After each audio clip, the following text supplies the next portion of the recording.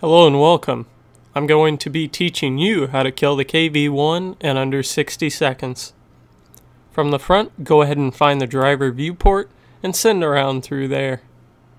You'll get good spread out of that. From the side, you want to shoot the middle of the turret to kill the crew, or if you're looking into blowing up the ammo rack, of course, go for the back side of the turret. And from the back, the middle of the turret is the name of the game here. Look at that spread. Thank you guys so much for watching. I hope it helps.